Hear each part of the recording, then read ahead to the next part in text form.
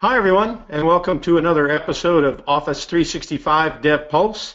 I'm your host, Scot Hillier. And before we get started on any of our technology discussion here, as always, I want to give a big thanks to Microsoft for their support. We wouldn't have this show without them. Today, we have as our special guest Senior Product Marketing Manager Jeremy Thake from Microsoft. Jeremy, why don't you join us?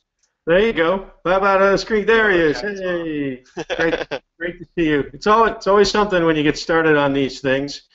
So Jeremy's the senior product marketing manager for Microsoft, as I said, and this week we had a big online developer event, Connect, with a lot of great announcements, and there was some time in that event, of course, for some of the Office announcements. But what we wanted to do is take some additional time to really focus on those Office developer announcements that happened this week, and basically be able to put you on the hot spot, Jeremy, and ask Yeah, you that's right. ask you some That's my questions about what's knowledge. going on and what we should be focused on. If people have questions as we go along, there's a question pod that you can use as an attendee. Go ahead and put them there, and we'll be able to see those and answer them as we go along. So Jeremy, let's go ahead and get started. I mean, everybody really in the Office and SharePoint community knows who you are, but I thought I might start out by asking you to tell us one non-technical thing about yourself we don't know already. Ooh, God, that's a tough one. I am a major car nut. I travel to a lot of Formula One and IndyCar races, actually with other tech people, in actual fact. And that's kind of my total escapism, well, as far as away as I can get away from tech, is attending these races. And it's a lot easier now I live in Seattle to get to a lot of these Formula One races than when I was living in Western Australia, where we were the most isolated city in the world, and every flight was at least a 6-hour flight away to get anywhere, which was essentially just the other side of Australia before you could even get anywhere else in the world as well. Right. Yeah. So what drew you to F1? Well, since a kid, I've always been involved and followed racing, and just really just always used to sit there on a Sunday and watch the races with my parents, and just kind of continue throughout my life wherever I was in the world to sit and watch the races on a Sunday. Not as Great. exciting these days as what it was in the past with Senna and Prost and Mansell and those guys. I'll say that much, that's for sure. So the talent not as good as it has been in the past. Is Yeah, that and I it? think actually that although I'm a tech guy, I'd much rather those guys be flying around in with go-karts without all the technology they have to assist them as they're racing around the track. Right. Right. Well, it's great. See, that wasn't so hard. Now we know something about Yeah, you we that's might not right. know. If that's the hardest question of the day, I'll be happy. There you go. So let's talk a little bit about Connect this week, the 2 days, the presentations, and tell us a little bit about how Office did at that event. Yeah, so I mean, we've been very clear and transparent with like my podcast that I do every week, and with the ways with our blog in terms of what our announcement schedules are going to be like. We have this notion that we'll always do big announcements at Build, which is this year was beginning of April, or the next year is going to be the end of March.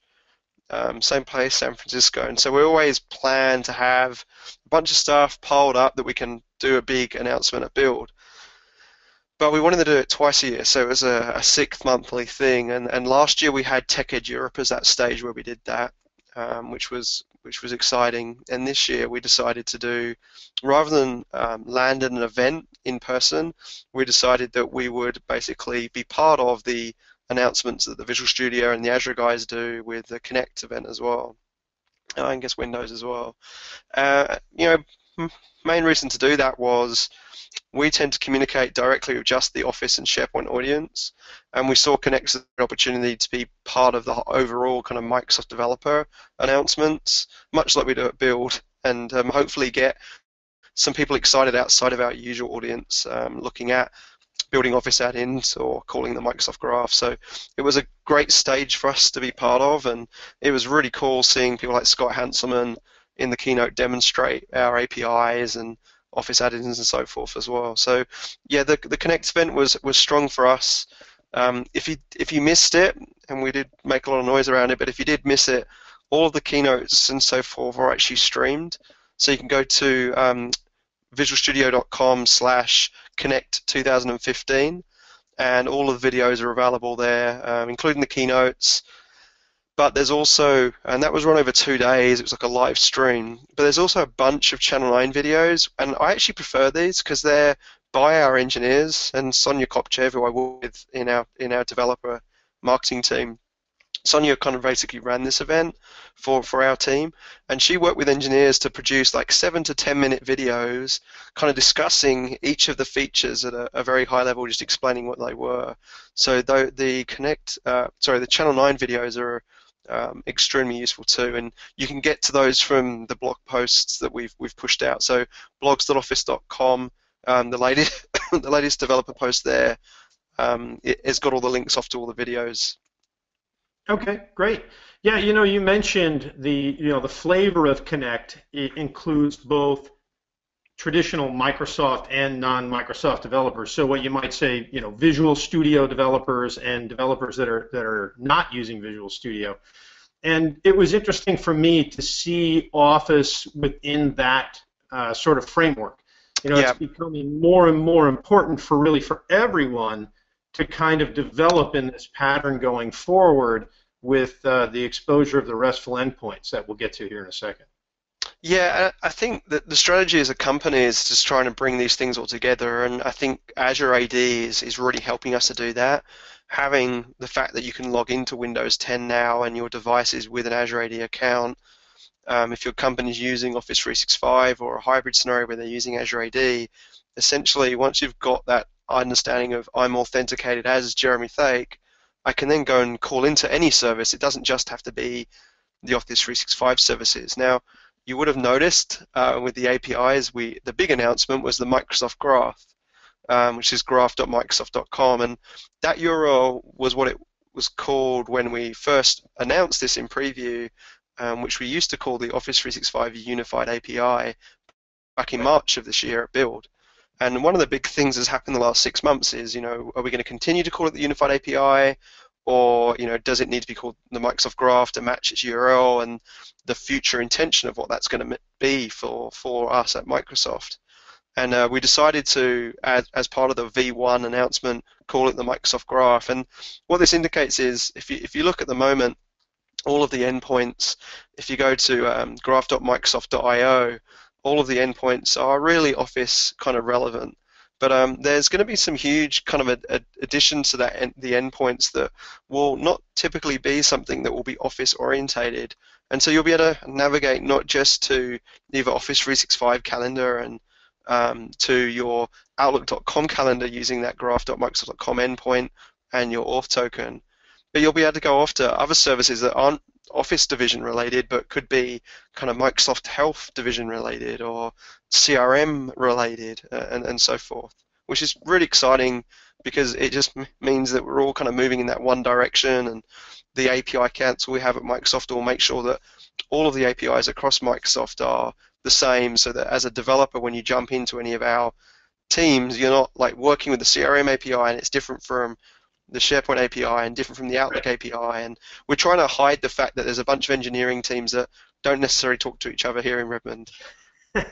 Well, I think one of the messages that we've been trying to give people for a while is that everyone is a developer. It's just that you have a specialization in some area, and what you're really seeing is that what it means to be a developer in the Microsoft world is starting to come together into one definable set of skills, which is it makes it easier, I think, on all of us developers, and also it actually gives us a bunch of new opportunities. For me, I spent many years, over a decade, doing very specific SharePoint work, and as we all know, that was a very specific set of skills.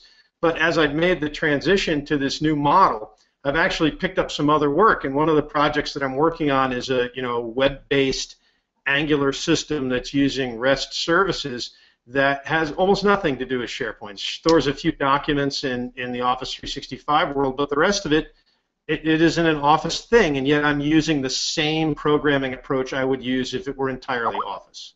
Yeah, I've been a big proponent of I guess this thing that we've been kind of painted into a corner as a SharePoint developer or as an Office developer, where SharePoint was ASP.NET 2.0, it was kind of SOAP APIs for a long time, and then it was server-side APIs where we had .NET SDKs for them only. And then with Office web add-ins, the same deal. Like if you wanted to build for Office, you had to have .NET skills and be writing in VSTO inside Visual Studio. And I think with what we did with SharePoint add-in model and the Office add-in model, and with the APIs being more RESTful and OData based, we've really kind of moved to this thing that you're not so painted in a corner as a developer. And it's getting to the point where I think a lot of the community and the ecosystem is realizing that although you can call yourself a SharePoint developer or an Office developer, you're really kind of you're blocking your ability to get other work in other areas of development. And I think by saying I'm a web developer or a mobile developer, or both, that specializes or has an expertise in SharePoint or an expertise in Office add-ins, is a much better approach to market yourself. And from a career development side, it gives you more opportunities. And so I think with our technology stack moving to be more open and more towards what normal web developers and mobile developers are doing, I think for your own personal development, it means that you can start playing with those toys as they come out, rather than going, oh, we've got to wait for SharePoint to be 6 years time before we can even touch Angular with SharePoint and so forth.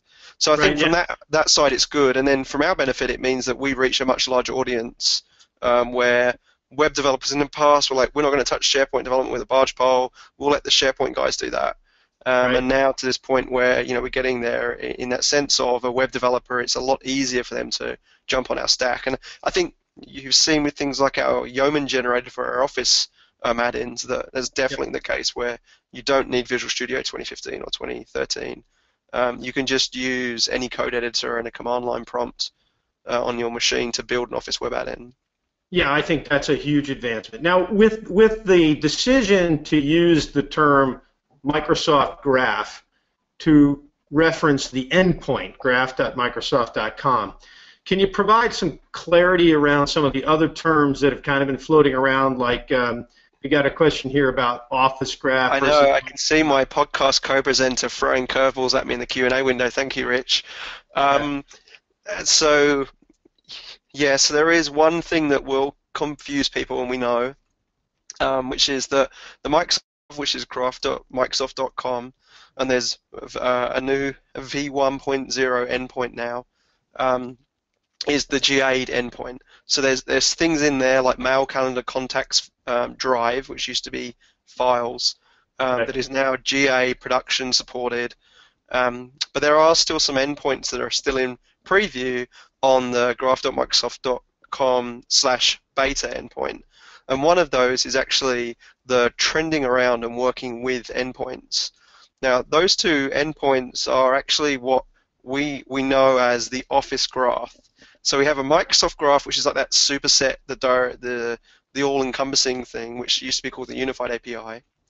And then we have the Office graph, which is what powers the Delve experience when you're in Office 365 or you're in the Delve app on your mobile device.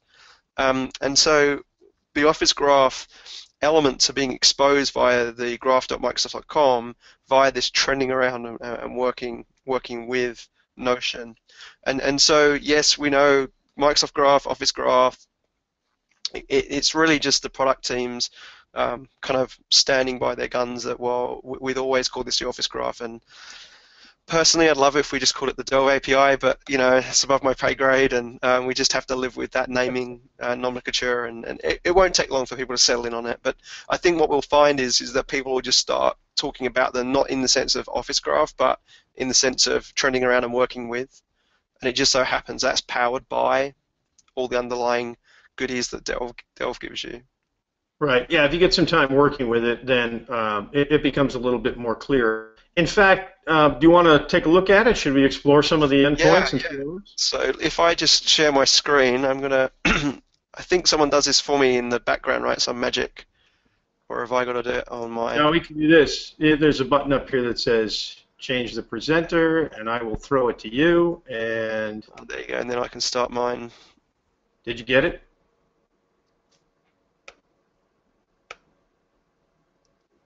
That awkward silence while we wait till technology to. There you go. Did you get it? Yeah. So just let me know when you can see my screen, and. We're there. I can see it right now. Too easy. So just minimize all this. Go to webinar windows. Okay. So in terms of like where to learn about these things, obviously dev.office.com is like the one-stop shop for everything to do with Office 365 development all up. And then, we made some announcements, and we have a major announcement on blogs.office.com. And if you look for the post called Today at Connect, where we kind of introduced the graph.microsoft.com as part of that. And it's pretty good kind of write-up of kind of explaining at a very high level to a business what that means. And so blogsoffice.com is ready for all audiences to be able to grok what the graph means. But then also on dev.office.com blogs, which is more just for our developer audience, we go into a lot more detail about the extensibility news, and it's more worded towards developer audience. So kind of see blogs.office.com as, we're there with the IT Pro news and the IW news, and it's worded in that way, that language, to be almost like my grandmother or my mother could understand it. Whereas the dev.office.com/blogs, and they both do read my blogs as well. Oh, actually, Sonia read that one, but they do read them. Yeah, I know, it's sad, isn't it? And then dev.office.com/blogs is more for that technical audience there as well. So it kind of talks a little bit more in detail about all the things that are available. Now, I think the most exciting thing, and just kind of seeing all the response we've had on Twitter and Facebook and LinkedIn and everywhere else that we kind of monitor, is that people were super impressed by graph.microsoft.io, which is essentially our website that we have to showcase the Microsoft Graph. And this is really kind of an iterative thing that we've done over the last 2 years, where we've learned a lot from what developers really need from this perspective of being able to learn and explore the APIs. And you'll see that we've got a bunch of information there, and we even do support our partners by promoting the people that are actually using our APIs already in their products that they've got out there in our Office store, or even direct to market. And you'll see up the top here, if I zoom in, that we've got this notion of a getting started, all the documentation.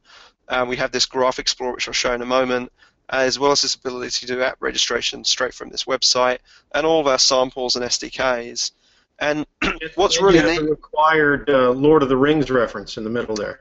And so Ina Arenas is kind of the main engineer, kind of driving this with Rob Howard, and it was just kind of the whole Lord of the Rings thing totally kind of took to go, and we've used that quite a lot. And I know she has some fun with it in her presentations too, in the Channel 9 videos. But it is really what it's about.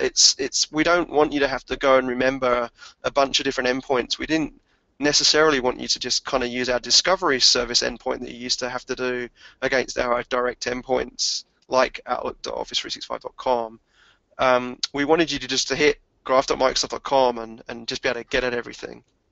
And so what you can see here is, if I go over to the overview in the graph, we've kind of come up with this nice set of common queries that we know that you're going to go away and do.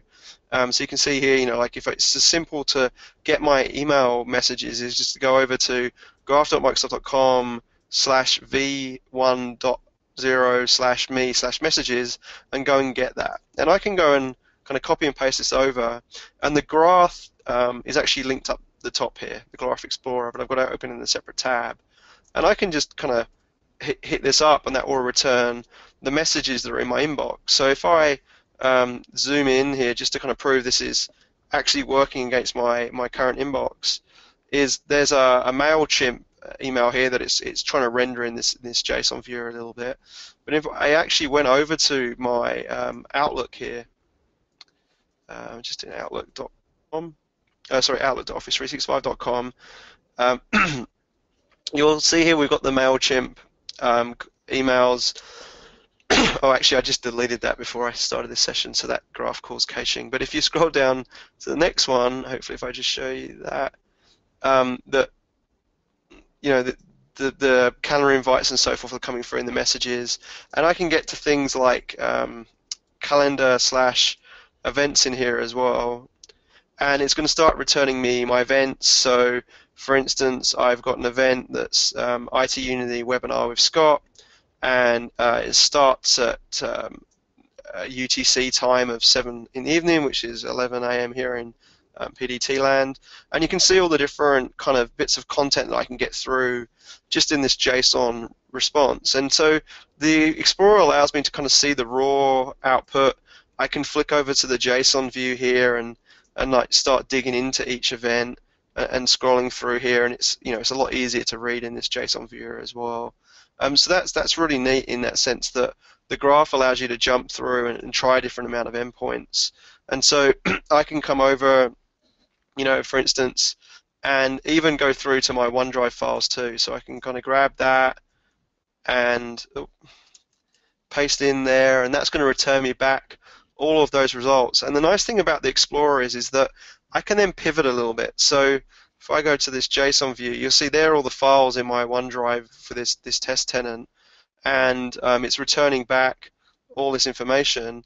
But what it allows me to do is, if I really wanted to, I could jump in via this Glove Explorer and like explore my OneDrive for Business location and see what's in those particular folders, or go directly to that document URL in the raw sense and drive in and push that through. And so it's really neat in that idea that they're very, very simple in terms of everything that's on that V1 endpoint.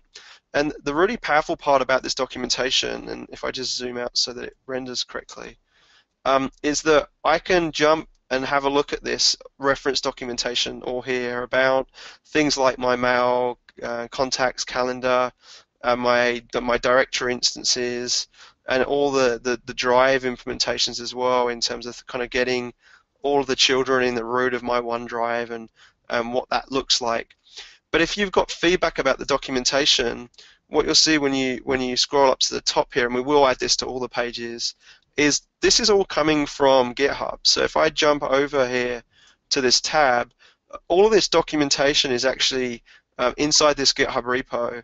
And so the nice part about this is that we have information in here that shows you how you can contribute. So if you want to kind of make a difference here, and you've got maybe some additions to the documentation you want to add, or a whole new page that you want to add, it talks to you about how you can fork the sample and essentially submit these things as pull requests.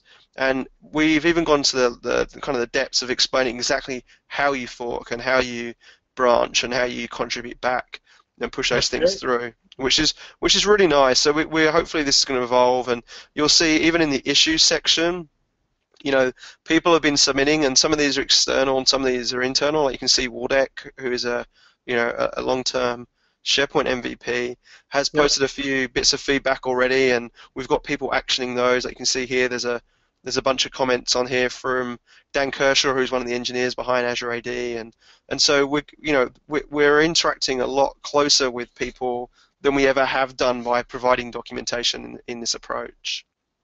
Okay, great. So we have a question here about what happens as the Microsoft Graph grows. So can you talk to us a little bit about the thought process behind making new entities for the graph versus adding functionality to existing entities? What's the plan? So what I was getting at here is we have this V1 reference, and then now that's in general available mode, and so the essence there is that up until this point we've been in preview, and so everything was on the beta endpoint.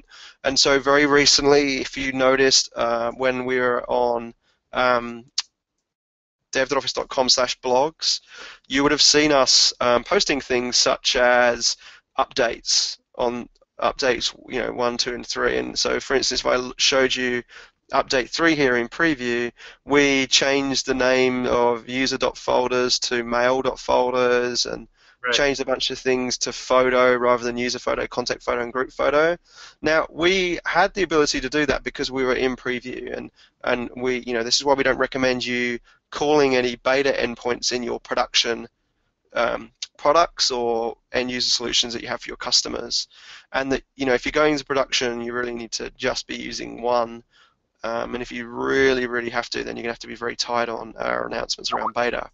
Now, our beta, we had a bunch of additional things in here. So, for instance, tasks. Now, for instance, with a task, that's using Planner in the background. So that's a whole new endpoint that we've introduced. And so you can do things like users with the user ID /tasks or me/tasks, and it'll return all the tasks that are available in Planner. Now, Planner is still rolling out. So in that instance, if I went over to my current tenant I'm using to demo off of right now, is I don't have Planner in this environment yet because it hasn't been rolled out to my tenant. So if the things like that, they're in preview, you've got to be patient, and the product gets there, and that means the APIs are not going to be there. But once you have Planner, you'll be able to use these APIs to kind of call into those things. Now, we will evolve and change, much like we did with the previous preview endpoints that are now directly in V1, based on that feedback we get. And that feedback can be given either via user voice, or it can be given directly in the GitHub repo as issues. So if you feel like maybe this is not how you would expect it to work, or you would expect the response of a task to come back a little bit differently, we want to hear that feedback on these preview endpoints.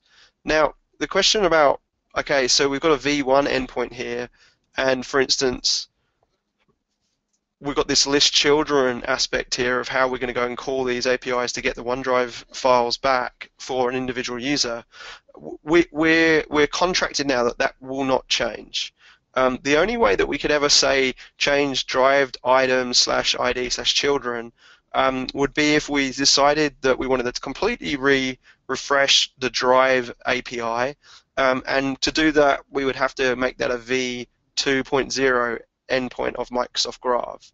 Right. If we add additional methods or properties that aren't breaking changes, we will actually do those on this V1 endpoint, and that was something that was decided by the Microsoft API Council when we were talking about kind of the strategy of versioning on these APIs in the future. Now, there are two schools of thoughts here, like why don't you just keep versioning and versioning and versioning every time that happens, but it becomes very hard to track, and even now, between having a V1 and a beta, sometimes people get confused on, oh, hang on, I can't call search on one or the other, and it's because, no, this is a preview endpoint that's available on and not a V1 endpoint. So we tried to, where we can, keep the V1.0 and only introduce kind of V2.0s for breaking changes or major refactorings of the API, which we don't really intend on majorly doing there. And so these beta endpoints will all eventually end up as inside of V1, and then we'll continue to iterate on things like users, which exists in V1 as well, as we add additional new functionality into here. And a nice thing is we can actually get at the metadata of these things just by doing a dollar metadata and seeing kind of the description of the API shapes, as well as kind of looking at this documentation as well. Now, in the future, and I've been talking to some engineering teams, we will also have this notion of a changelog that shall be available at dev.office.com, and you'll be able to subscribe to it like the RSS feed, so that as and when we push out new changes to this API, you'll be able to see exactly what's changed, what the shapes are, and we'll link off to the documentation so you can see it. We're well aware that this approach right now with putting it in blogs isn't the most efficient for you guys. For now, that is the way that we're going to do it, and there is an RSS feed for these blogs, but we do want to get a lot more granular, so that if you're only using the Outlook Mail API within graph.microsoft.com, that you'll be able to just subscribe to the changes for that particular endpoint within graph.microsoft.com, or maybe mail and contacts and calendar you're interested in, but if the SharePoint endpoints that will eventually be on graph.microsoft.com start changing, you don't want to be notified about those things. So we're gathering a lot of feedback from a bunch of partners and MVPs in the community around what you guys really want from a changelog, and that will be the way that we communicate with you guys moving forward on that. That sounds great. Now, this is great for sort of getting an idea about what's there and using the documentation. But what if I want to take this now and begin to create something? So, what pieces do I need, and what's the process I follow? Yeah, so we have a few things to kind of help you there. The first thing is in dev.office.com in the getting started, the guys in the team did a great job of getting this ready right for launch this week. And so I can kind of come in here and there's still a few things to do, like in terms of that really should be in the Microsoft Graph. But when I click Getting Started, we have these steps. So I have the ability to try it out, so I can look at, getting events and getting all contacts and files and so forth. And there's a few parameters I can do to get certain areas. And then when I click Try, that's actually going to return back what that would look like in the body contents. But what I can also do then is go, right, well, I'm an ASP.NET MVC developer, and I'm going to need to go and get Visual Studio, and if I'm on 2015, I'm going to need this link to download the tools. If I'm on 2013, I'm going to need that link. And then what's really nice is it'll even go as far as if I sign in here with my account for whatever tenant that I happen to be using, and I'm just going to go grab my password here.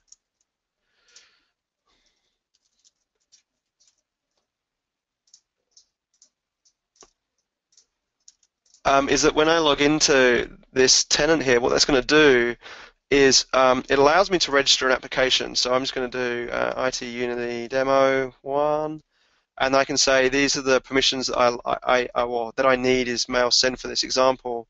And when I click Register App, that's actually going to go and register the app for me in Azure AD, which is essentially saying that I have this client ID and secret there that I can use.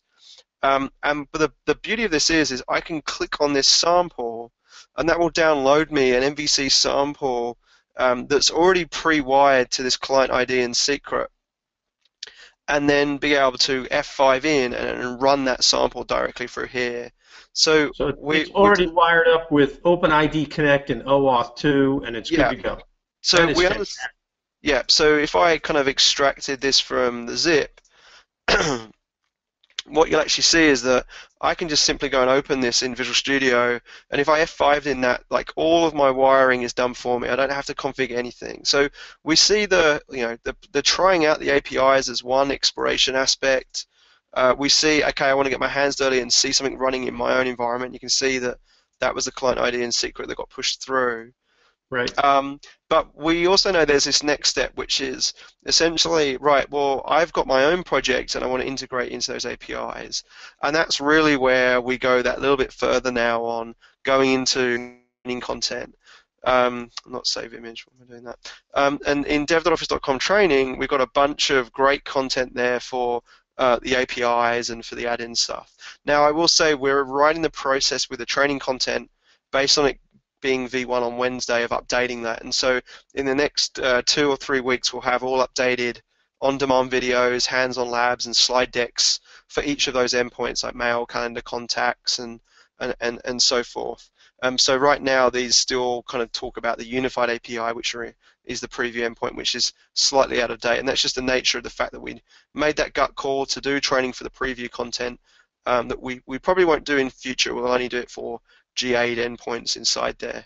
But we also go off to the references here, and also that we have tons and tons of code samples at dev.office.com/code samples, which you can go and pull down as well, which use all those endpoints as well. And all of these are living in GitHub. And you can see here we've got PHP ones and Android ones and iOS ones as well. That's great.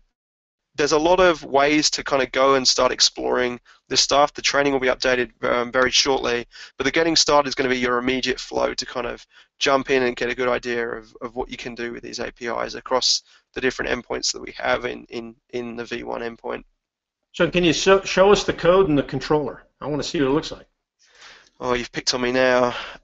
So inside of the controller here, if I go to the controller, you'll see that when I go and get the token here, and I'll just zoom in a little bit, we've made it really, really easy. We're pulling through the settings here of what we just kind of gone through, and then once we've got that auth context called and running, we're storing those things away. So that's what we're saying as kind of here's our best practice way of storing those tokens to be used at a different approach. Now, and in terms of discovery service. And no discovery service. Yeah, so there's like not as much chattiness to go, tell me where OneDrive lives before I grab OneDrive, or tell me where calendar lives before I call calendar.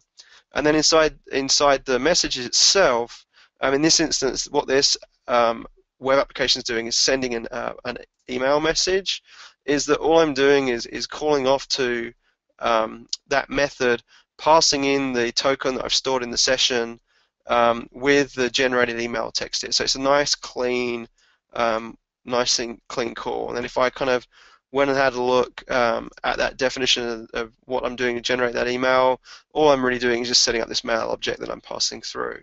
So the code is significantly cleaner. Is Unified API Helper going to stay the name here? Yeah, the good question. We are the Microsoft Graph naming was something we had to get approved internally. So over time, you'll see. I mean, even here, the Microsoft Graph API has been changed in the comments, but I'm guessing the guys weren't confident enough to do a refactor of the name here. But it is probably on their list. It just wasn't a priority to get these samples updated to the new endpoints in time for the ship this week. That's okay. We dealt with webs and sites for a long time. So. It definitely won't be as long to refactor webs and sites as it was to refactor Unified API to Microsoft Graph, that's for sure.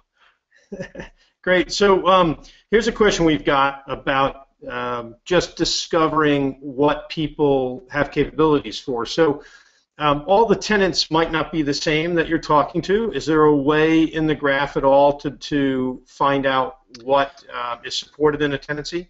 Yeah, that's a great question. It's something we're looking at doing.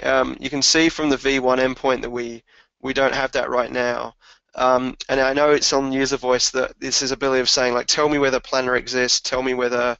So rather than me calling the task API and getting an error because planner isn't in their tenant yet, you'll be able to do those checks. And so there's some work we've got to do there that isn't there right now. So just kind of bear with us on that one, but it is something that is on the roadmap for sure. Okay, great. Great. Okay, well, just looking at our time and knowing we've got a couple of other things to cover, do you want to move on a little bit and talk about what's going on with Office add-in? Enough of the graph. Graph gets too much cool attention. The press have been all over it all week, but I think that if you go back to the dev.office.com post that we had, if I just go back to just blogs here, the detailed blog that we have that's kind of all of our extensibility news, it is great that we've got a bunch of new APIs, and I'd highly recommend having a look at this API, which is being deployed at the moment, which is a content API that allows you to actually manipulate Excel documents living in OneDrive or SharePoint to do things like add a sheet to a workbook, or manipulate content within a particular sheet, and formatting and adding charts into pages as well. So I know this is something that people have got very excited about, and much like the Word automation services that used to live inside of SharePoint Server, that's kind of where we're going with this, and the Excel one is the one that took priority over Word and PowerPoint there. But do expect over time that we'll have a Word REST API and a PowerPoint REST API as well, where you don't have to download the file from OneDrive or SharePoint, manipulate it inside of your memory, and then re-upload it. You'll just be able to use this API endpoint to do that. So that for me was really, really exciting. I think the big one for me, which I was quite amazed about, and you'd probably see me have this open earlier on, is the connectors. And there's a great video by Naveen Chand on Channel 9 that and that links there to that. But if you go to dev.outlook.com/connectors, and there's just one thing you need to do, which is grab this string, which is enable connector dev preview equals true. And I've already done this in my my Outlook groups for this tenant I've got. And what will happen is when you do that is it lights up these connectors here. And this is a new preview feature inside of Outlook groups. And there are a bunch of connectors in here, whether it's Bing News, GitHub for notifications, Jira for notifications, or Twitter, and even RSS feeds. So, for instance, in our internal Microsoft tenant, which I obviously can't show you because there's a bunch of NDA stuff going on in there, I've added my pod show that I do with Rich. So inside of every single podcast that we do, we link off to. So for instance, this week we did with Chris O'Brien on SharePoint. You can grab this RSS feed directly from the show here, and I can just say I want to, for this group, I'm going to add an RSS notification.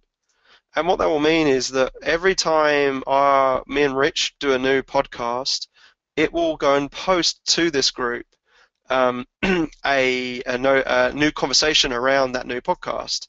So you'll see it's already picked one up, or it essentially said that it's created that podcast. So next Thursday, when we post a new one, we'll have another conversation thread here that says, Jeremy and Richard have posted a new podcast, and we're actually doing it with Sonia on all the announcements we've done around Connect.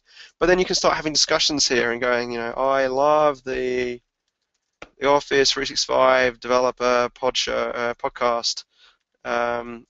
Jeremy is much better than Richard. There you go. I get my taunt back after him throwing questions in the Q&A.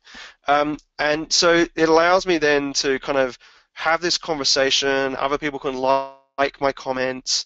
And what I can actually do as well is even include, people that might not necessarily even be in this group. So, for instance, Julie Kremer here, that's external, can then join this conversation. External in the sense that she's not joined this group, but she's part of our organization and can join that conversation as well. So it's a great way of having this notion of connecting to other services and having conversations happen around them. And we're using it for things like Bing News, having alerts around particular topic areas. I know already, the fact that we have a bunch of really good activity in GitHub, we're having groups where we can kind of have conversations around the GitHub activity, and the same thing with Twitter as well. So, but the really, really cool part about this is that this is extensible and it's very, very simple to do. And there's some great getting started content here on how you go about essentially registering your own connector, and then the information that you need to put together for the webhook to push to the groups when those things are subscribed.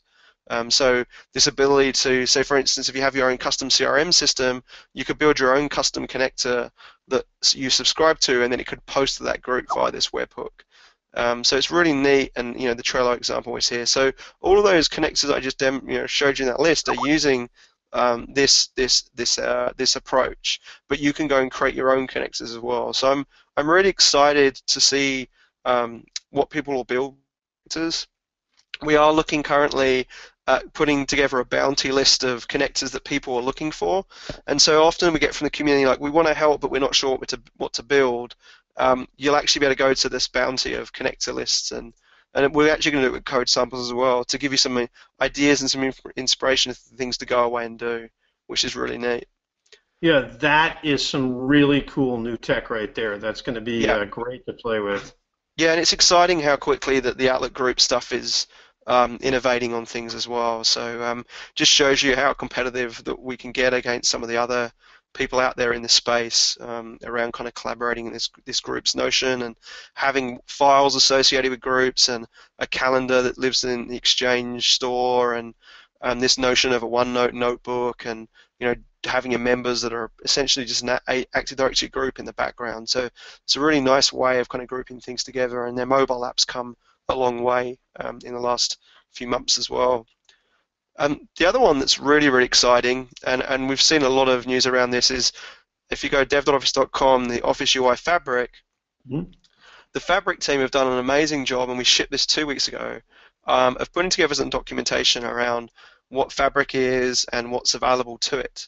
Now, Fabric was based on feedback we had both internally and externally, and you'll hear us use this phrase of first and third party. And what we mean by that is that this Office UI Fabric that we've open sourced in GitHub is actually used inside our own products. So when you look at OneDrive here, a lot of these UI elements are actually, if you went on F12 and had a look inside of the JavaScript and the HTML, is leveraging the UI Fabric.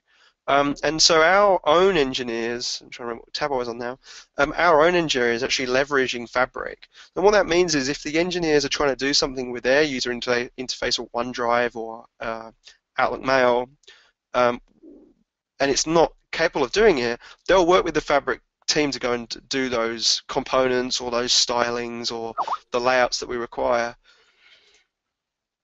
And if you go over to components here, you can see we've got a bunch of things here. So I can kind of scroll down, and one of the big ones that I like using is this notion of a persona card. So something we're all familiar with in Outlook, where you can see like it's got this this styling that we're used to inside of Outlook directly inside of this area. So as I'm clicking on, starting link calls and messaging, but also you can go and look at the the HTML that is required for it, and a lot of it is just simply leveraging a bunch of classes that we've put together, as well as this notion of then having some JavaScript in the background that wires up some of those elements so that they're bound correctly to that particular component. And there's things that are a lot more simple, such as drop-down lists as well. So if I went to drop-down lists here, you can see that it's got a particular styling. And the reason we're doing this is we got a lot of feedback from end users of people that have built customizations that lived in standalone web applications that were launched by the app launcher, or that live within like an Office web add-in inside of Outlook, Word, PowerPoint, Excel, that it didn't feel like a Microsoft product. It looked like the developers just kind of threw something together. So the Fabric really, really allows you to make your stuff look professional. And as an example of this, just to kind of highlight this, is if you go to dev.office.com hackathons, and I've just been traveling a fair bit recently, and we did one in Europe, and one of the submissions here was actually a Delve classifier add-in for Word, PowerPoint, Excel. And I'm just going to, hopefully this works for you guys. I'm not sure where the video is going to stream here, but if I just pause it on this video, what you'll notice as part of this video in the add-in, I don't have it running on my machine just yet, is that they use the Office UI Fabric to style their add-in, and they only had 24 hours to build this, and so having this kind of styling allowed them to very quickly build something that looks super professional inside of Word, in this case Word Online, using that Fabric. So Fabric's a great way of kind of making your add-ins, whether it's SharePoint or Office, or even just standalone web apps, look and feel great because it's using Fabric. So you can go and get Fabric now, and there's a bunch of samples and tutorials that you can download to get a good idea. And we're actually going through a lot of the existing code samples we had, and inline kind of updating those to use Fabric rather than their own implementations of UI design as well. Yeah, I would say that if you've used Bootstrap, then it's a pretty natural one step to the right, and you're using Fabric. It supports pretty much the same way. As long as you've got the documentation in front of you, you can build out your grids and your components. And I've done a couple of projects with it, and I found it, again, as easy to use as Bootstrap was. Yeah, and I think the key here is that it can live alongside something like Bootstrap. Like, you can use Bootstrap for the layout, but if you wanted to use our components, that's fine. You can pick and choose which frameworks you use that sit alongside it, and that was an important thing because OneDrive and Outlook have their own frameworks they use because their engineering teams have preferences, and we wanted to build something that our first-party products could use as well as external third-party. Right, but the Fabric has a 12-column layout. It does, yeah. But I think the thing is if you've already used Bootstrap, yes, you could flip it to use ours, but if you didn't want to go to that effort, you could just continue to use Bootstrap for the layout and then use the styles and components that Fabric provides.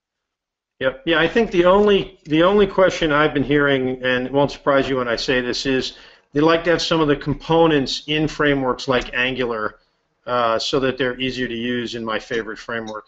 Yeah, so like for instance with Angular, having directives which are in Angular 1, but they're not necessarily in Angular 2 so much. Right. We're working with a bunch of community people like Andrew Connell to kind of maybe do this as a community-led effort.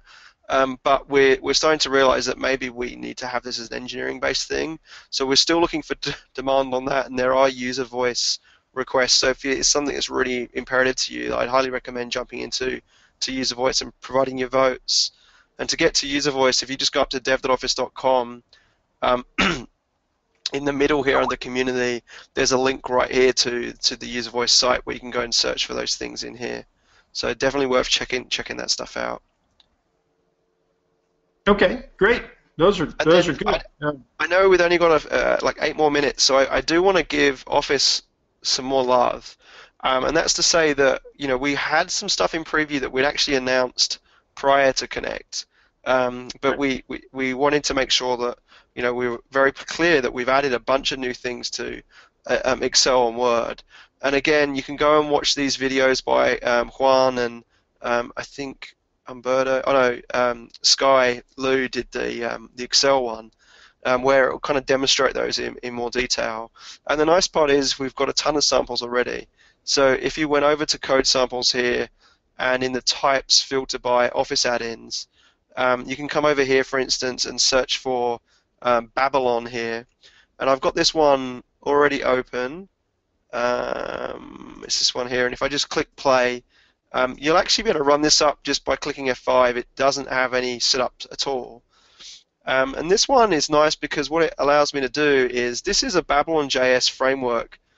This is living in a content add-in that's running in Excel, but it's bound to the data here on the left-hand side.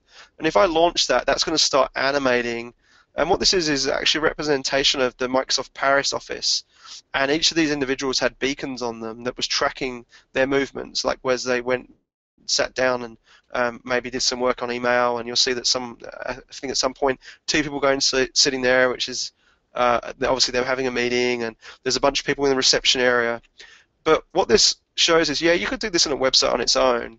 But what I can also do is leverage the power of Excel, which is I can say, just show me these 3 beacons, which essentially filters that just to 135 rows to 1,000 there before.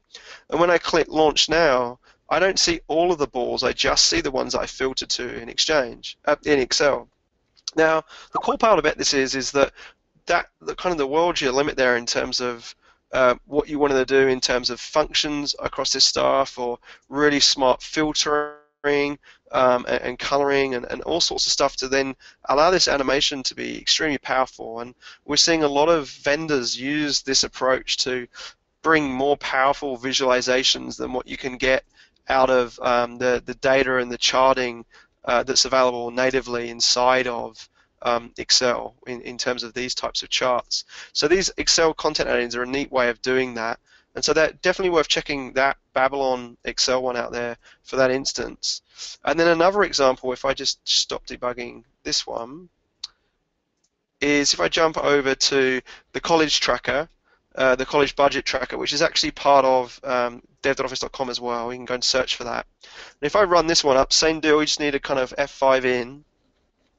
And what this is showing, and it does highlight one thing that we do need desperately in Office.js, which is the ability to grow and shrink the columns, is that on the fly, this was from a blank worksheet, has created all this content using just standard Office.js calls from this add-in on the right-hand side to create this content. But then in addition to that, I can do things like, well, I'm going to have a few beers, and I'm going to spend $500 on those beers, and I'm going to add that to my entertainment category. I mean, you're at college. That's really all you do is drink beer. I love the fact that there's like financial aid of $500, which is clearly that should just be rewritten as, parent income, because financial aid is essentially what that is. And then what you'll see here is when I click Add, that's gone and incremented the entertainment cell, but it's also updated this, because what that is just a sum of all of my expenses down the bottom. So you've got this power of leveraging the out-of-the-box ideas of Excel and noticing that these charts are changing. So if I went in and said, like, we had a really big bender, you'll see these charts change as well on the fly as these dashboards. And so this scenario really shows how you could have all sorts of different scenarios for a small business or for a team that are running tracking of things in Excel right now, where they might be doing manually going through and adding these bits and having separate sheets for stuff, and just have a form in their task pane that kind of starts to take away a lot of the pain in managing data in Excel via Office.js. And if we have a look at what that looks like in the background, essentially when I click the Add Expense button in the function here, what that's doing is it's using this new notion of excel.run, and it's going and getting the items in the expense table, which is the table is basically bound to that table here. Mm-hmm. And all I'm doing is I'm going to add to that row in here the one that's called whatever is in that value of Excel description. So in that case, it's whatever I pick. It's whatever I pick in here from the category. and it's going to pass through that cost. And so what that means is it's going to increment that value up. And so it's really neat from that sense that then all I do is do a .sync, and it pushes that from within my task pane here, and then executes that inside of Excel. And the reason we do the .sync is we realized that there was a lot of chattiness where it was communicating a lot left and right between the add-in living in the task pane and the actual sheet. And so the .sync allows you to batch up commands. In this example, it doesn't kind of highlight the batch capability in all its power, but it's certainly something that we're looking at doing.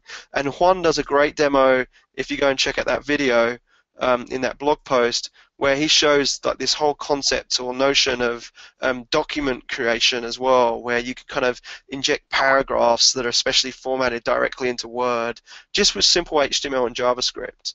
I will point out that a lot of our samples here, like this college budget tracker here, are running in Visual Studio.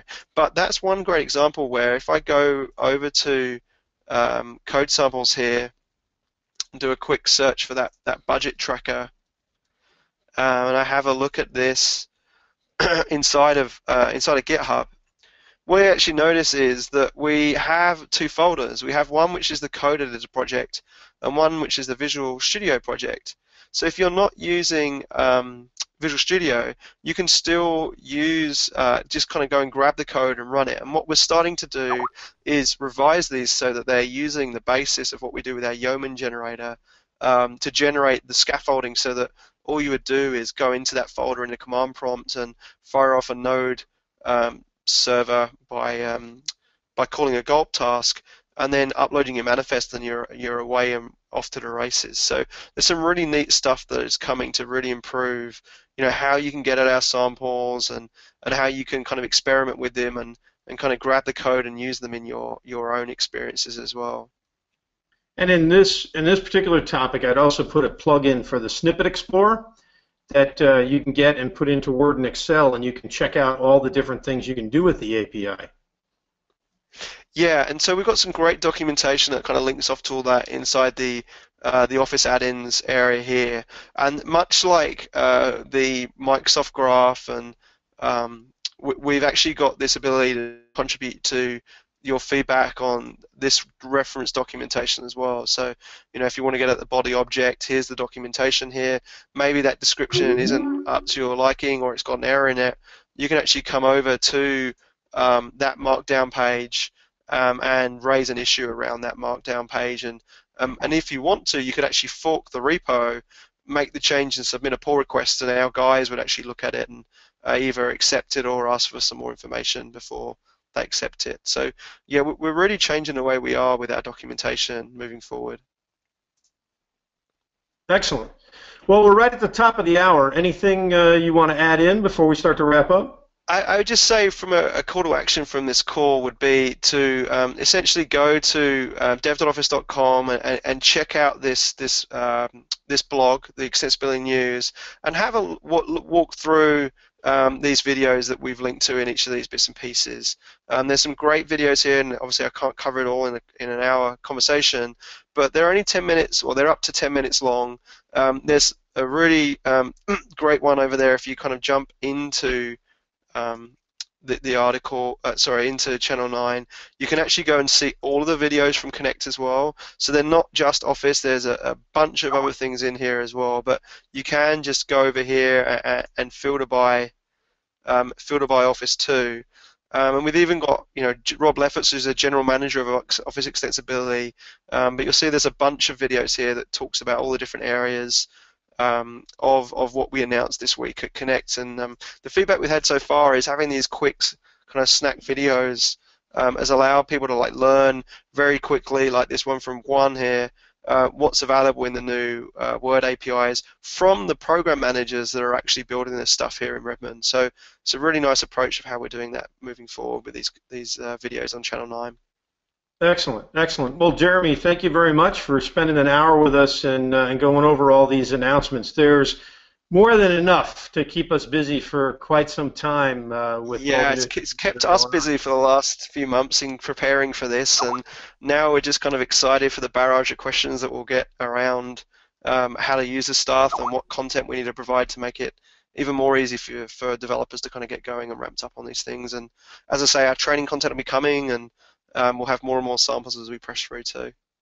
Great. Well, then I guess it's time for us to get busy and start to digest some of this. So yeah, no pressure. I want to see IT Unity's blog churning along with lots of great blog posts on all this stuff.